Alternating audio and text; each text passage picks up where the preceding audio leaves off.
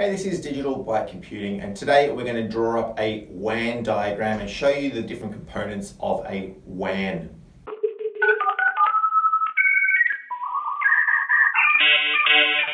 So my name is Emilio and I work in the IT industry, and today we're looking at a WAN diagram.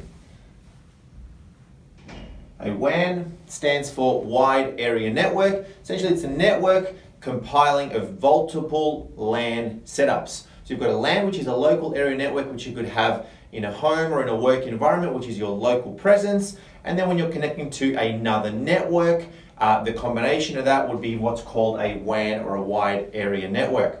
We've got here our WAN, all right, which is our internet, our cloud, whatever you want to call it. And then you've got your branches connected to each other.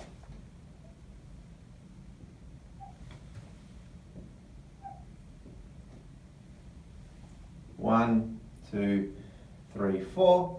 And of course, each of these in turn would have all of their own IT infrastructure connected into each of these and then out to your WAN. They could be having redundant links between each other as well. A lot of places will have multiple links into your internet. So one could be a faster link. Let's say you've got 100 megabit per second link. Okay, and then this one could be a 10 megabit per second link.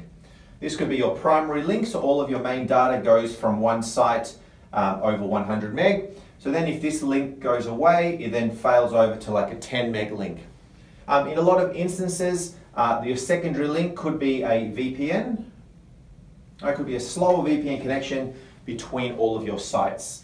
All right, so obviously having two links between your sites out to your internet provides you multiple levels of redundancy from an overall link level. So we've got a site A, right, like so. Now this site in turn would have a number of different sorts of devices within it. So site A would have a router connected to some switches, and then in turn connected to some computers, all right?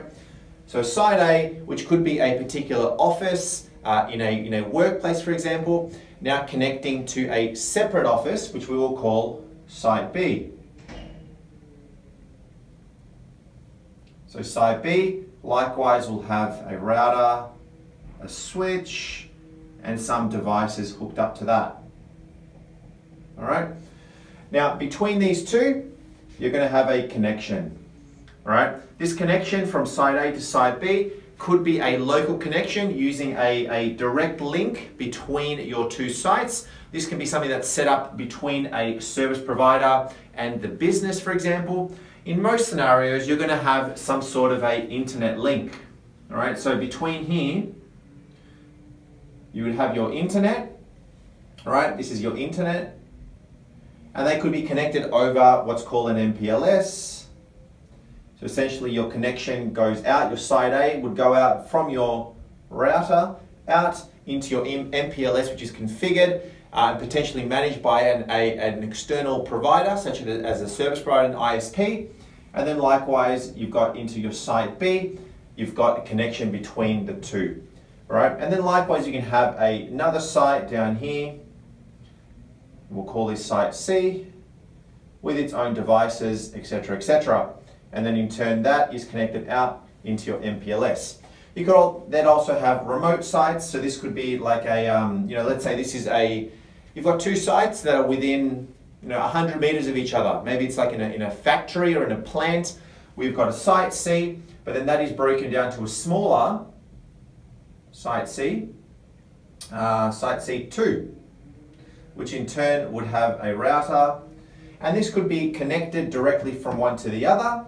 All right. You may also be a switch,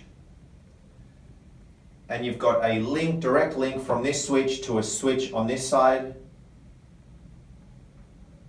All right.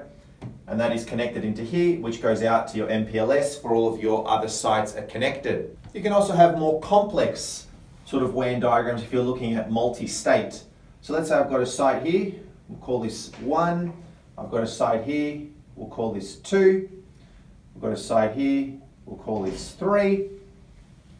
Got a site here, 4, a site here, 5, and then we've got a site down here, 6. Okay, so now we've got a number of different setups here, and we'll draw a nice internet cloud here. Okay, and what we could have is this is in a different state. State 1, this is in a different state. State 2, and this could be state 3. All right. Now, this could be all connected differently, but you could have, you've got two different sorts of sites here. They could be connected directly one to another via a direct link, right? Same here, these could be connected directly to each other via a direct link. Let's say 2 links, one from 1 to 2, and then 3 may go out to your WAN, and from 1 to 2 to the LAN as well, with multiple links. So 3 to communicate with 1 and 2, even though they're within the same state, would go out to your internet, and then you've got multiple connections, say something like that, if you don't have a link between these two, and then from a state it goes that way as well. So each one of these would have their own internal infrastructure, such as your routers and your switches, and your relevant users within that, and then they're all interconnected, going out to the internet with multiple links, primary and a secondary, essentially like an active passive link. One could be a slower connection than the other, all going out to your internet. So this is what we would call a wide area network, or a WAN. So that is my brief summary. It does get a little bit more complex than that if you're talking about international and how you're going to connect everything together. But that is my quick summary. Please comment below if you want to know more. I would love to hear from you. It also helps me grow my channel and reach more people with this information. We'll talk to you next time. So if you found that video helpful, please like it and subscribe to my channel, Digital by Computing, just on the button there for more videos.